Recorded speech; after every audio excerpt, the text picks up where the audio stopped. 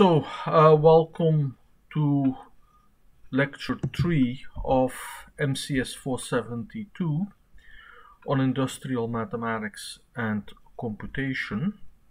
So this is our third lecture on the Monte Carlo method.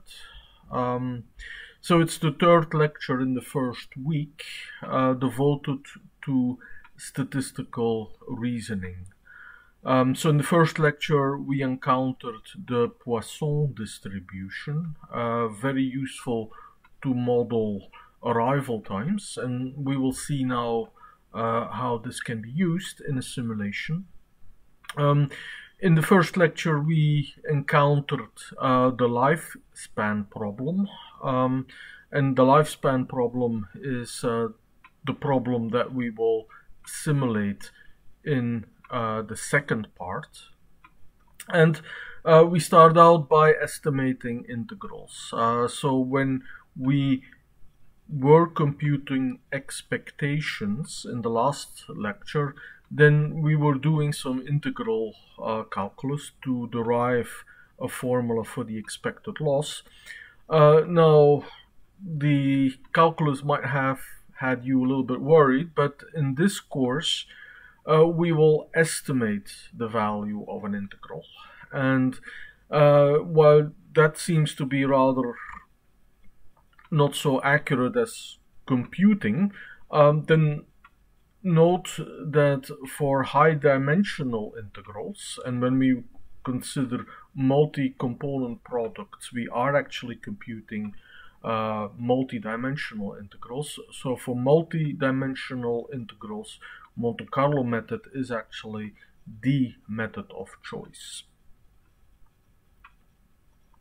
So as the title of this lecture suggests, this is on methods. In a way, this could also be seen, it is a mathematical computer science course. In a way, this could also be seen as more drifting into programming. And actually, if you have seen a good data structures course, then you must have encountered the data structure, the queue, and the standard application of a queue is a simulation.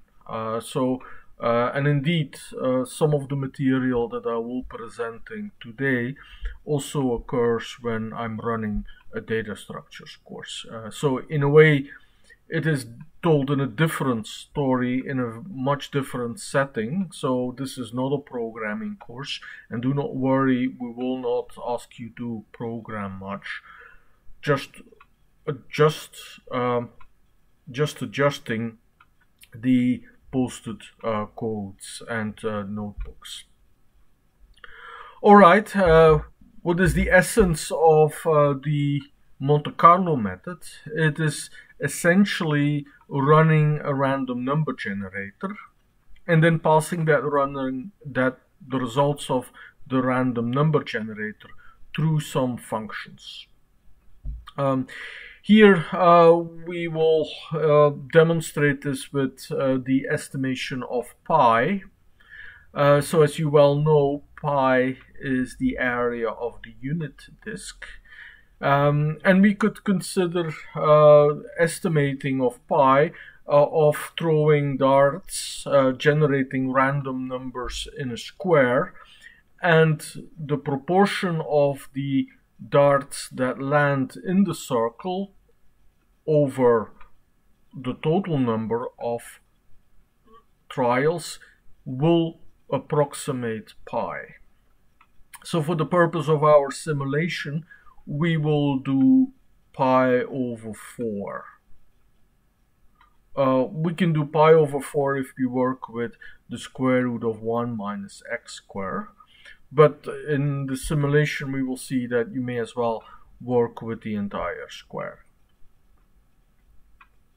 Alright, so that essentially is the main idea. Now for computing pi here, for estimating pi, this is a terrible idea. So this is not recommended for one-dimensional integrals, but for higher dimensional integrals, it's a very good method. How do we do this in Julia? Well, we have the built-in rand function, and that when given only one parameter, when giving no parameters, it returns one random number. Otherwise, when given a number, it returns an entire vector of numbers. The simulation can be done in 4 lines, even perhaps less. We will generate vectors of length 10 million, and then compute the radius essentially of every point. So what the z does, the z computes how far the number is from the origin. So, and here now we are in the upper quadrant, in the first quadrant, so I will multiply my estimate by 4. And you see that by this method, by running 10 million points, we get about 4 decimal places accurate. So this is simple, but actually it doesn't really, so it's great to illustrate. It's also a good illustration again of the list or of the array comprehension. So the outcome of the test, whether the point lies within the unit circle, the outcome of the test is true or false, and that gets converted in a 1 if it is true. So we will summing up all the ones, essentially summing up all the occurrences. And then you see the line before that, the next to last coding line, we have the dotted operation. You can take the square, you can multiply a vector by itself, but then you have to transpose. With the dot and the exponent symbol, we are indicating that this is a component-wise operation. And now, last and not least, so I'm reading off the last 3 lines in opposite order. We want to suppress the output. And actually also the suppressing of the output is kind of indicating the vulnerability or the inefficiency, if you like, of this entire computation. It is actually not necessary that we store the entire vector of all samples, of all the points in main memory. So actually already on my computer with 10 million, there was some delay there. Perhaps if your computer is not as powerful, or try 10 to the power 8, then you will start to notice this. So here we are storing 3 very large vectors of numbers. It's good for first computation. And that's actually the first exercise. So in terms of expressiveness, it's really great, and it's another good illustration of array comprehensions. However, if you want to do very long simulations, and suppose that you want to simulate, we can wait for, let's say, half an hour or so, then you will quickly see that the 10 million should be extended to several billions or trillions even. So the first exercise is actually a computational exercise. Make this computation more efficient. So here write an explicit loop. Replace the rand of 10 million by a rand of 1 number, or if you want to be even more sophisticated, it might be worthwhile to consider doing your experiments in chunks, because there is vectorization. So you have the inner loop in the generation of the rand, but then you have the outer loop. and the outer loop uses the other counter. And it might be that if you chunk things and say batches of 10,000, then that could be the most efficient way to work. But the question is here, how many decimal places in pi do we gain as the number of samples increases? And how far can you essentially go with this? Okay, that got us started. But this is an industrial math course, so the computational aspects are really cool and interesting. But that's main, and by the way, that's also important. In this week, we try to get familiar with the computational environment as well. But here is our industrial problem. It's called the newsboy problem. A newspaper seller has about 5,000 people passing by the shop, who come in the shop or passing by if it's the newsstand. And of those 5,000, about 100 on average buy a paper. Now, at the beginning of each day, the seller has to order papers. So the newspaper seller has to buy from the newspaper company a number of copies, and the newspaper company sends every copy at 50 cents. Now, the seller can make a profit of 25 cents for every newspaper that got sold. Now, there is no return. So the newspaper company does take no return. So for every paper that is unsold, there is a loss of 75 cents. All right, so the question is, to maximize the profit, how many copies should the seller buy? So you could say on average 100, but does that really maximize the profit? So because there are these deviations, sometimes perhaps even as little as 90 people will buy your newspaper, and then you may not have a good profit here. All right, let's try to answer this. First of all, in the story, let's try to get the probability here. Whether a customer, a passersby, buys a newspaper or not is actually a flip of the coin. And the probability is 1 over 50 or 100 over 5,000. So that's actually the probability that you will have a sell. And actually, if you would run the simulation, you would indeed, for 5,000, you would indeed get to 100. In some sense, this is an equivalent of rolling the die, our first example of the first lecture. But we are not interested in the probability, which we know will be 1 over 50. But we will run a simulation saying that we do it day after day.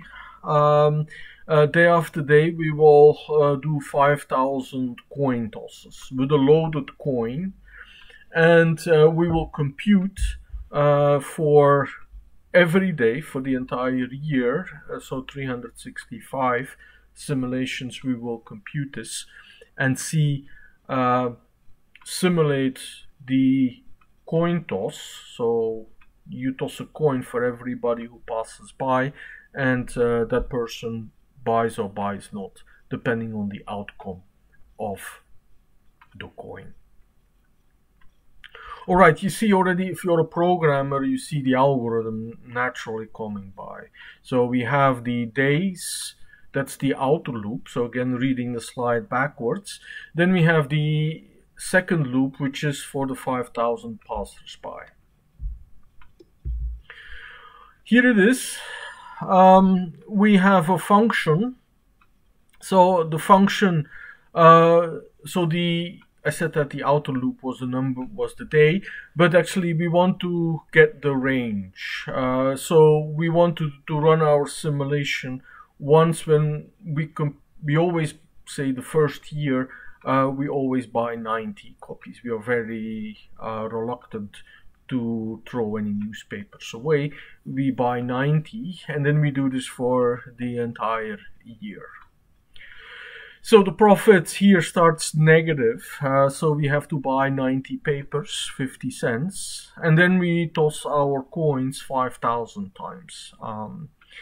So we have the profit, the maximal profit over the runs, over the number of papers, and over the year. So every year we will actually have a profit, an average daily profit. So we would also like to keep track of the index here, where that occurs. So the maximum of the index. And then we have to keep track of the papers that are sold. So we will not flip a coin anymore if we are out of papers. So we keep track of the number of papers that are sold. So each time when we flip our loaded coin, so you see here the random number generator. So the random number generator in Julia generates a number between 0 and 1. You can make a loaded coin. So a fair coin would be testing whether it is less than 0.5 if it lies in the first half. When the probability of heads that you have a cell is much less, you have it 1 over 50. Okay, so you add up for every day the profits, and then you average over the days. So that actually will tell us what's the profit for 90 papers, the daily profit over an annual simulation.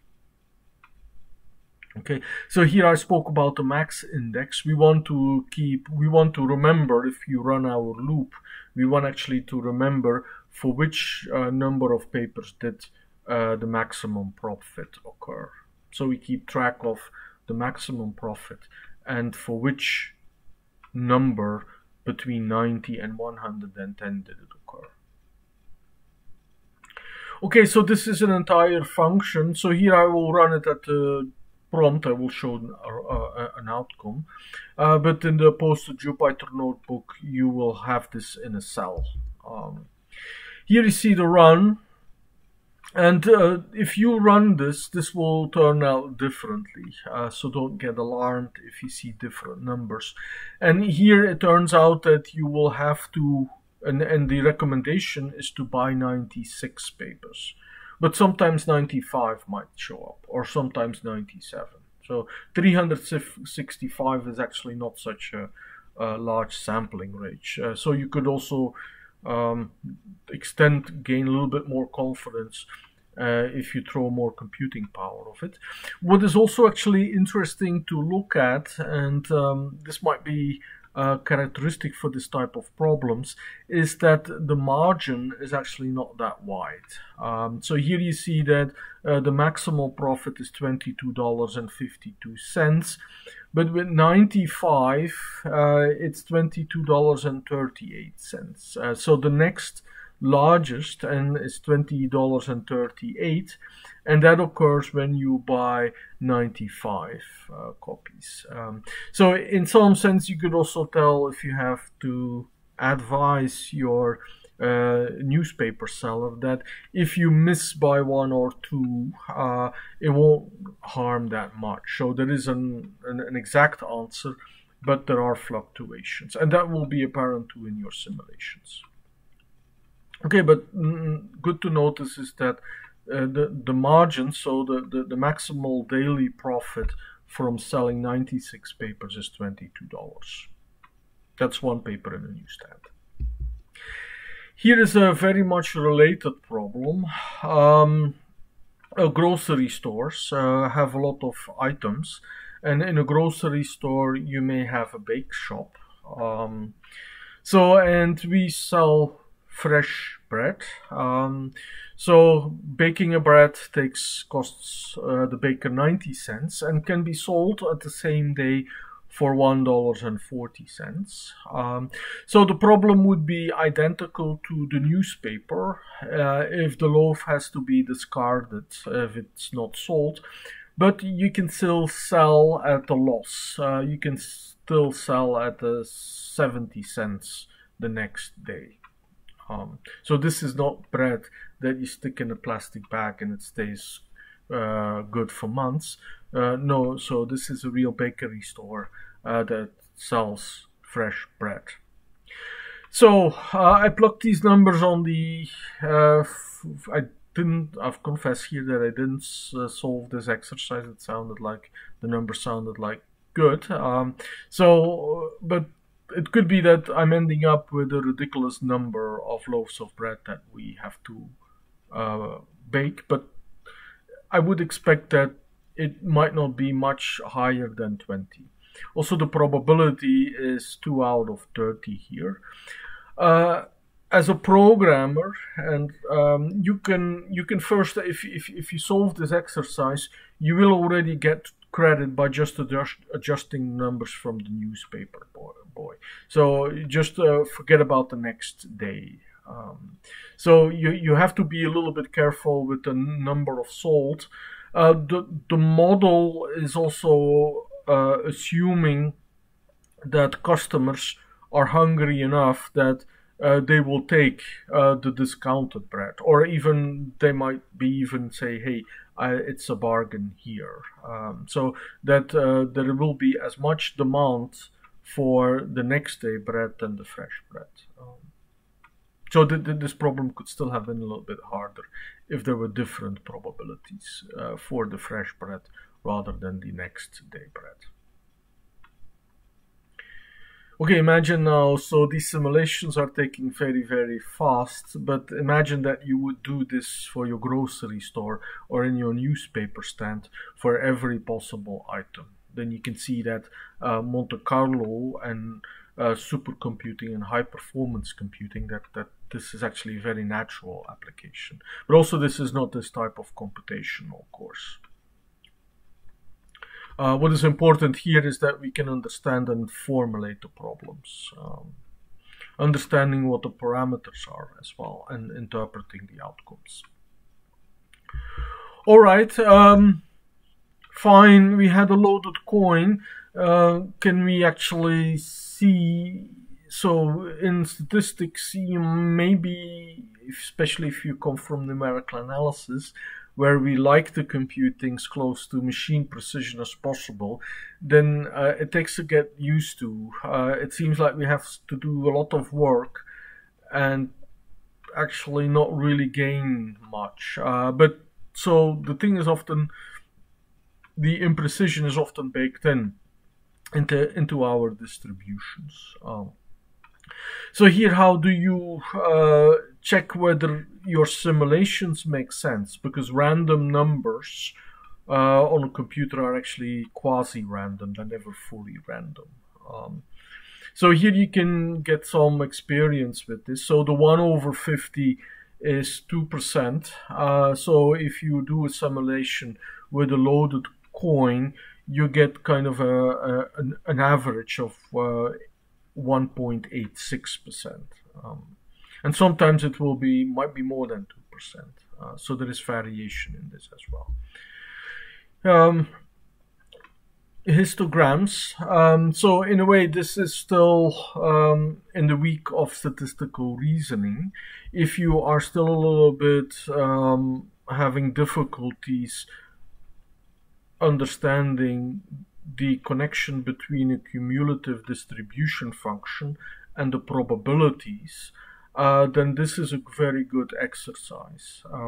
It's also an exercise as the rand n, where n stands for normal. So the rand n function will give us samples that are very useful for the lifespan problem. Now, in a way, this is here checking if you make a histogram, how close is this to the bell curve that we have encountered in the first lecture. Okay, so the question is here, We have defined normality as 68%. So if you generate 1 million random numbers, then you would expect for a good random number generator to have about 68 or 67% of those numbers, two-thirds of the numbers, to be within the interval -1 and 1. Why is that? Because the mean, the average is 0 and the deviation is 1. So what is normal to a statistician here means that you are like two-thirds of the population. Okay, and you can then also visualize with a count. So we have 61 bins. We can simulate then the distribution, the cumulative distribution function. Making a plot could actually be useful here. All right, I have spent 25 minutes in this lecture. I have to perhaps get a little bit faster. So the first application is the average lifespan of a multi-component product. Here we have a composite product of n components, and we assume that the lifespan of the components is normally distributed with some mean and some standard deviation. Our composite product fails if any of the components are failing. So what is then the average lifespan of the complete product? So one would think it's the average of the averages, but that thinking is actually not quite right, because the composite product is not actually a normally distributed one. So there is a separate distribution that applies there.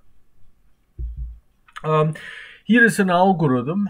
In some sense, indeed, it is this class is a computing class, but there are algorithms there also that we see. Here we start out from n, capital N, so there is a little n and a big N. The little n is the number of components. The big N is the number of simulations that we do, the number of trials. So the simulation is that we take samples from our normal distributions, and this simulates that we make a product. And we know actually from the samples how long every component will last. And here you see we take the minimum. So the little t's, so the capital T's are the entire vector. The little t's are the numbers. So we take the numbers out of the sampling distribution. So we take the ith number out. Now I'm realizing that there is an indexing problem here. So Ti is for the ith component, and there is an index missing, a second index. So there should here be a j. So I will fix this in the final version of the slides. So, but the big point is that the simulation is taking the minimum of all the samples of the lifespan of the n components. And then we average. We are summing and we are averaging. Important here, I will not write down the complicated n-dimensional integral.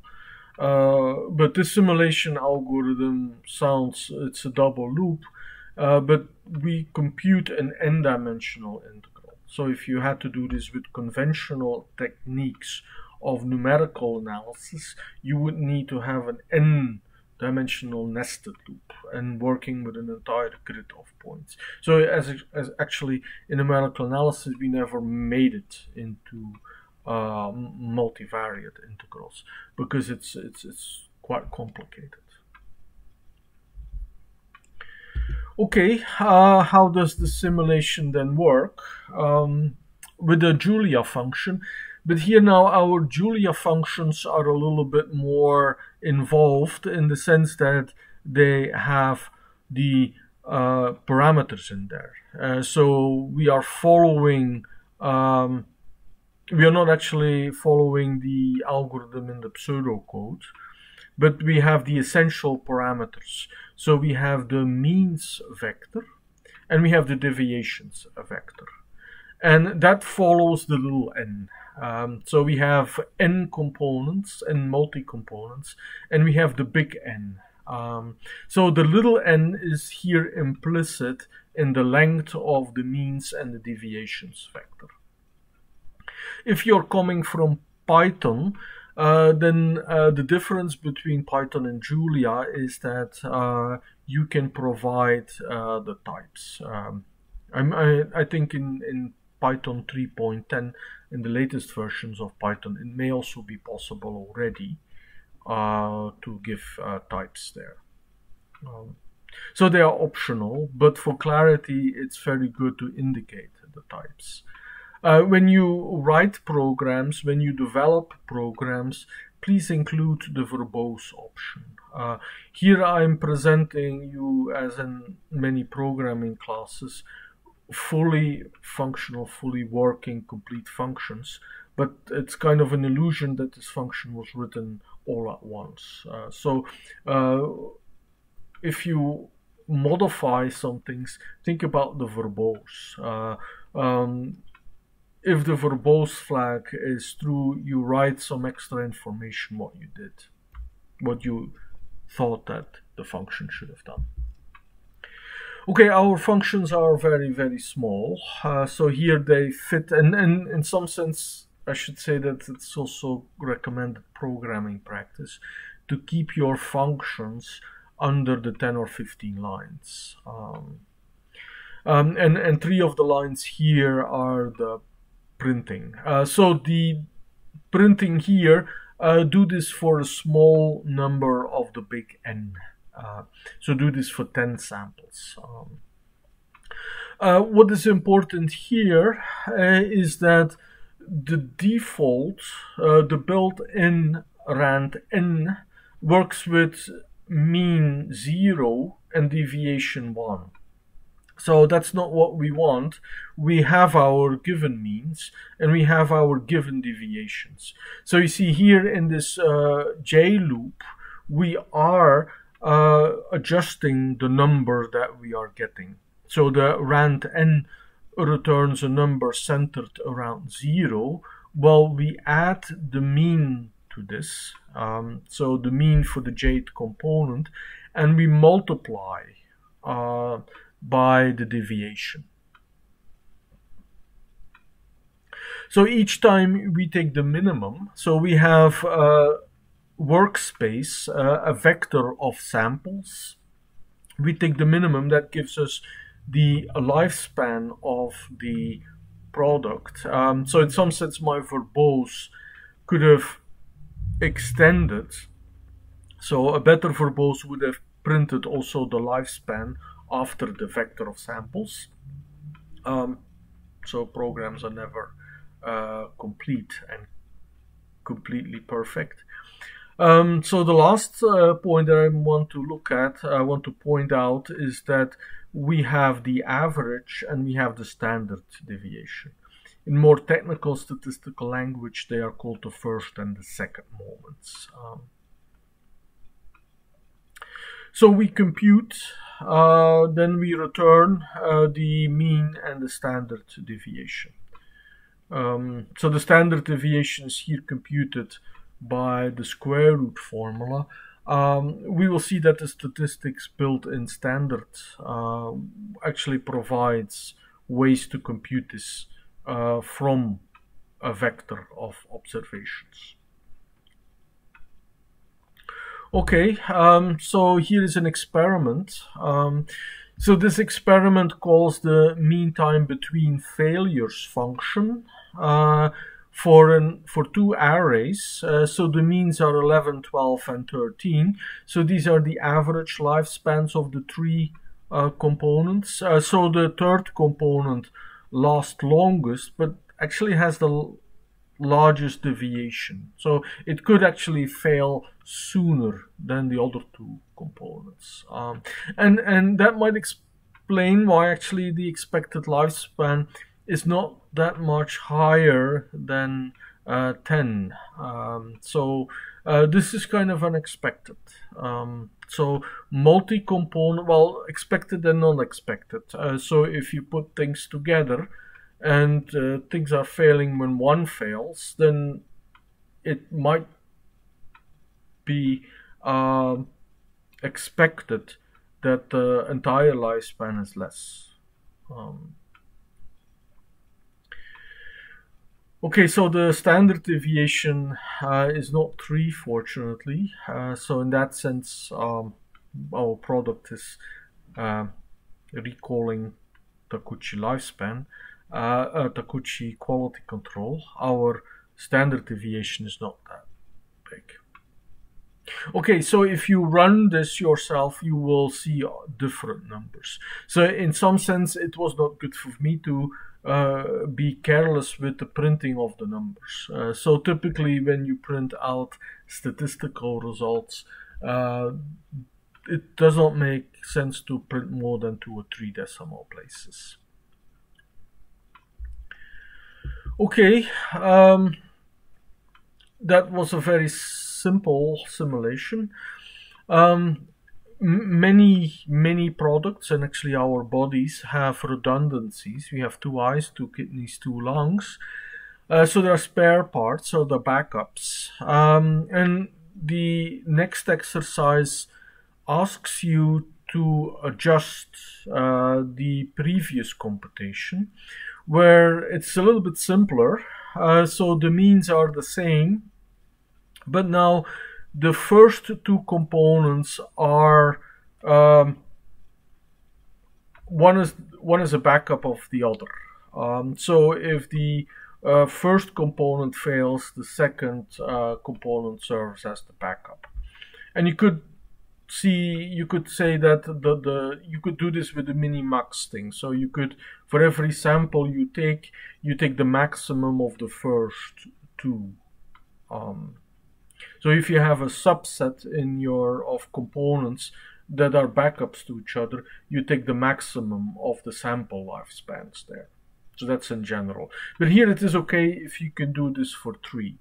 So in some sense, the mean time between failure, the mean TBF function, might have been too general. So if you adjust this, it's okay to assume that the user will call this for vectors of size 3.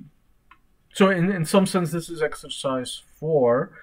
And this exercise might be a little bit easier than the previous one with the variation on the newsboy problem. Okay,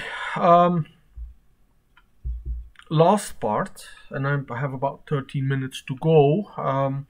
My timing works out well. We are considering the problem of a checkout in a store. So we want to predict the wait time in a store. We can formulate this problem immediately in great generality. So we are still doing mathematics, and the wonderful thing about mathematics and statistics is that they have very wide applicability.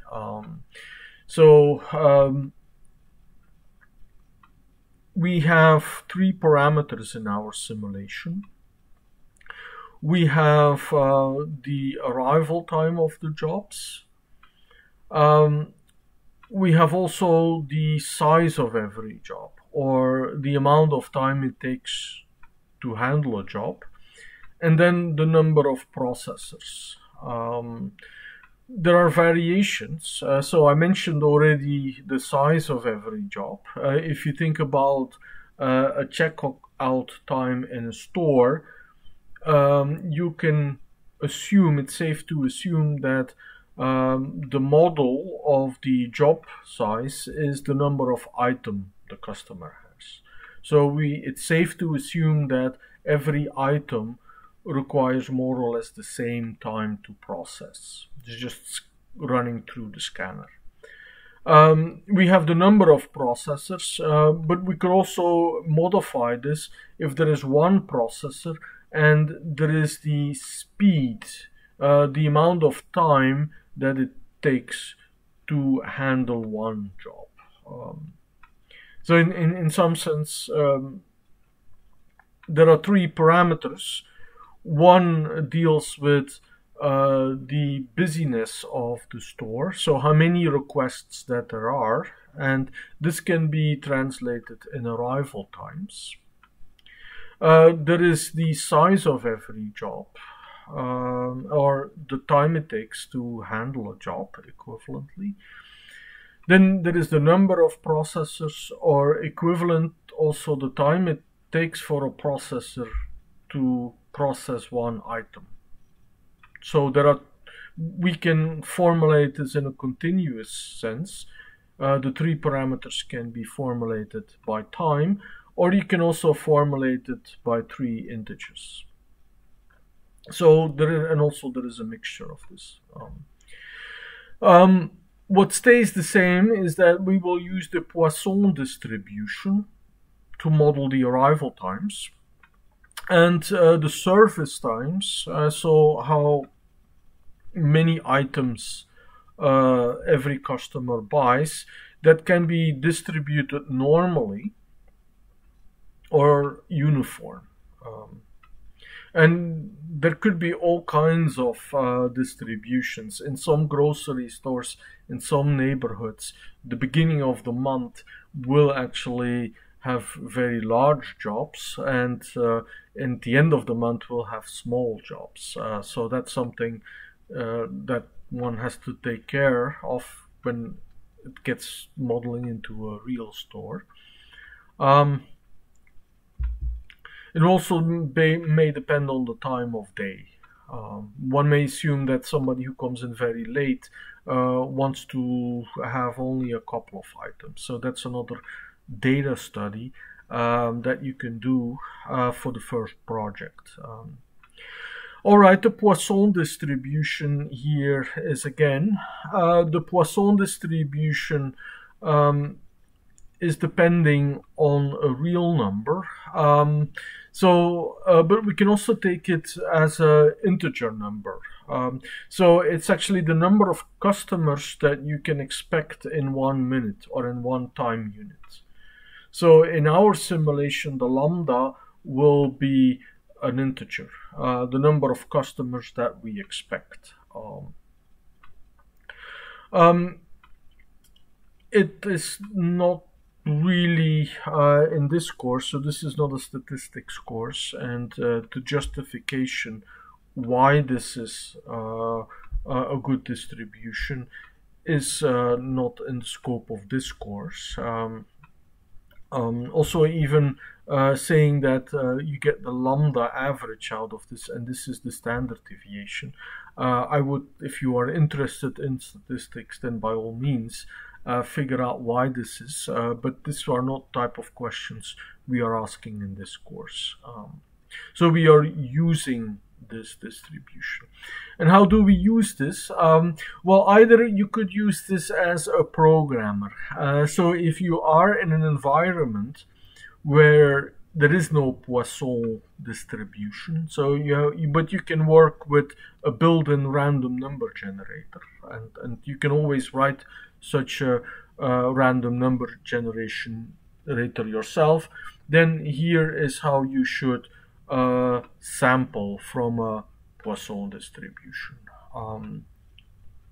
And I cite here the reference that every computer programmer should be at least aware of the existence of this. So this features actually within the category of semi-numerical algorithms.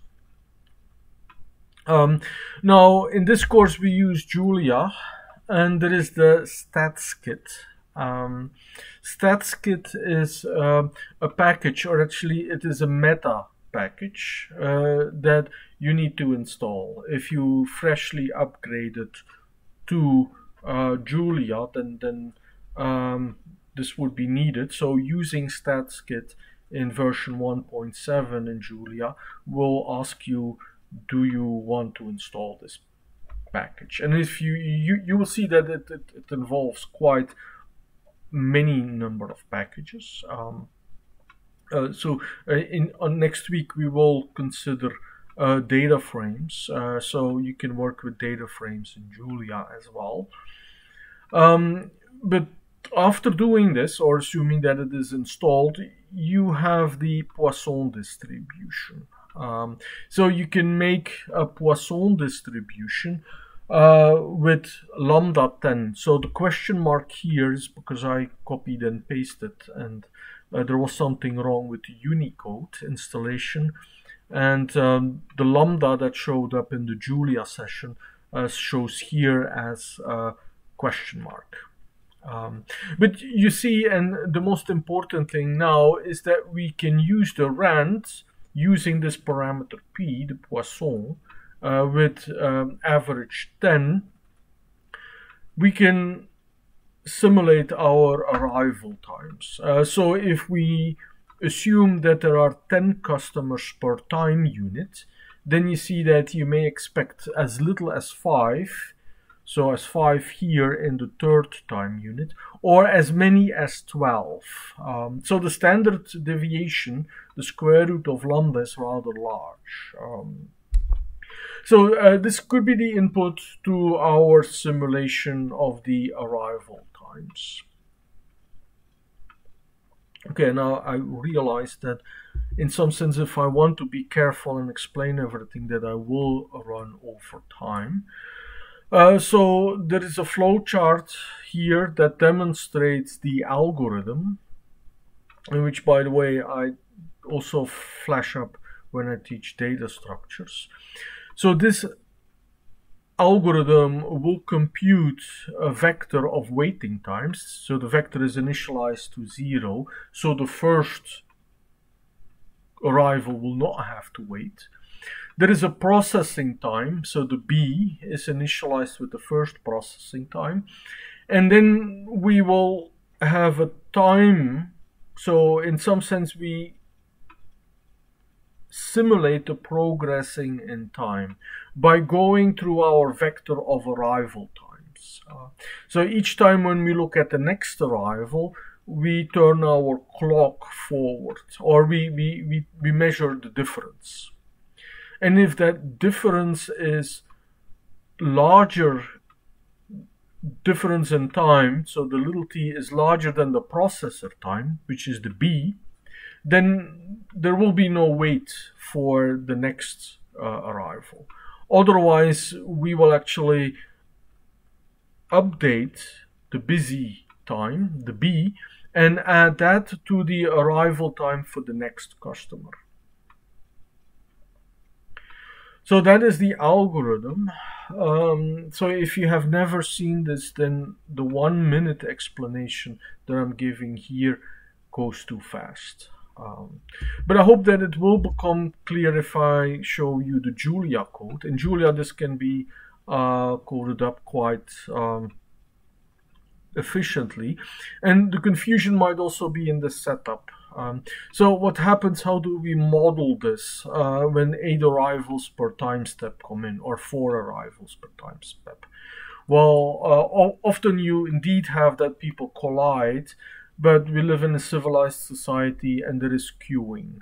So if there are 4 arrivals in one time step, we will say that the first arrival we will actually uniformly distribute them. So that's another leeway that you have here. You can assume still that there are different distributions, but if nothing is given, assume that the 4 arrivals arrive at the same. No, don't arrive at the same time, but that all the arrivals are kind of distributed uniformly within a time step. So there is a setup that will determine the arrival times. And there will be a corresponding vector of the same size that will contain the number of items. So now think about The arrivals are the people who are lining up to the register, and they each have a number of items in their baskets. And here is then the algorithm again for the flowchart. It's actually almost shorter than the flowchart itself, and a little bit more carefully with the long names. So we will return a vector of waiting times. We keep track of the processing time. So the busy is the number of the time that the processor was busy. So this depends on the number of times and the speed. So the speed is a floating point number that is multiplied with an item. It's actually the time that it takes to process one item. So in the documentation this is lacking. But I hope it is clear from the context what is happening. We are keeping track of the time, so the elapsed is the t in the flowchart. If the time between two arrivals is larger than the time that is needed to process an item, then we set the busy time to 0. Otherwise, we simply subtract it. So you can see that there is this dynamic between the separation of the arrival times. So the more the arrival times get separated from each other, the larger the elapsed values become, the more the decrease in the waiting time. As busy decreases, it will never go below 0. But then you also have the number of items. So the jobs actually store the size. If the job sizes increase, then actually the busy time goes up, and the waiting time will goes up as well. Alright, I'm actually running over time. Here you see the result of one simulation, and I would strongly recommend that you consider the code that is posted. Either you can run this as I do here on the slide at the command prompt, or you can do this within a Jupyter notebook. So there will be a Jupyter notebook that contains the 3 functions that we have seen today and how they should be used. Okay, my last slide is an exercise. So if you're interested in high performance computing, then job scheduling is very important, and modeling this. So this is another queuing problem. If you are a system manager, how do you satisfy your customers? How do you divide up the queues? So here we consider a simplified model. So this is an alternative to the servicing request problem. Instead of having speed, we now have M processors. So you will have a vector of booleans that are indicating whether a processor is busy or not. So you have a vector of booleans, of M booleans for M processors, and whenever a processor is busy, you set the flag to true. You do this too with the elapsed time, whenever, and actually to true, and also you should actually have the job time as well there. So they all operate at the same speed. The speed is still there. But whenever there is a new arrival, you check actually if there is a processor available. So the busy, or you could also see that instead of the busy, is now a vector of numbers. In the program, in the Julia code, it was just one number. There is also a modification here. Assuming is that there is no wait, there is no capacity for waiting, or too limited.